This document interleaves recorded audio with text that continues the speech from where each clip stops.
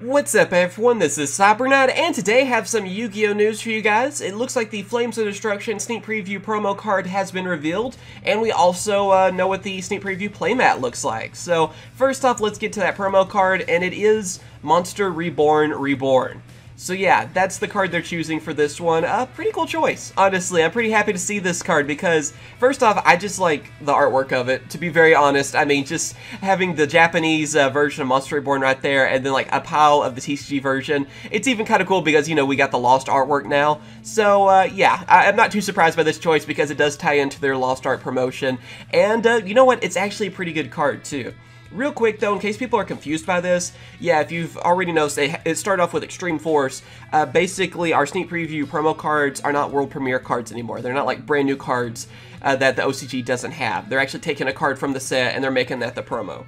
Which, you know, some people like that, some people don't. As long as the choices are good, I'm fine with it. Because last time it was like the Mekk-Knight Field Spell, and that one was a pretty good card too. I like being able to get it as an ultra rare. So I'm gonna guess that this card will probably end up being a rare in the main set as well. But I'm happy they chose this card just because it's a pretty good card, and again, I really like the artwork of it too. It's kind of that simple. But yeah, if you don't know what it does, basically it is a normal spell card, and its effect is target 3 monsters in your graveyard. Your opponent chooses one. You can special summon it, and if you do, banish the rest. You can only activate one Monster Reborn per turn.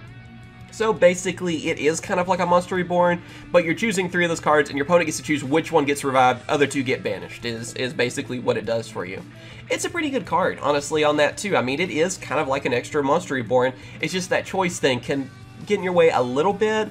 But, yeah, I mean, if you're using the right deck, or, you know, if you choose 3 of the same monster even, I think that'd be kind of funny, then, yeah, you're just getting whatever you want from that, too. So, yeah, I think it could come in handy in a lot of different decks out there, and, again, I really like this card. So, I'm glad to see it's going to be able to get it, you know, as a holographic, and, yeah, like I said, I'm going to guess it'll probably a rare in the main set.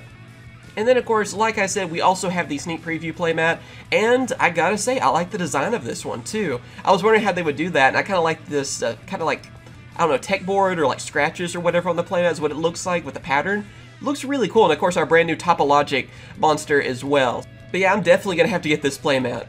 But yeah, tell me what you guys think about this playmat, and also about their choice for the sneak preview promo card. Like it, don't like it so much? Let me know down in the comments. For me, I'm alright with it. I mean, yeah, I kind of miss getting World Premiere cards like this, but also, as long as the choices are good, I'm kind of whatever with it. I mean, because you guys remember, a lot of World Premiere cards they would choose were kind of meh, or it was kind of getting that way sometimes. Although sometimes we got things like Reborn Tengu.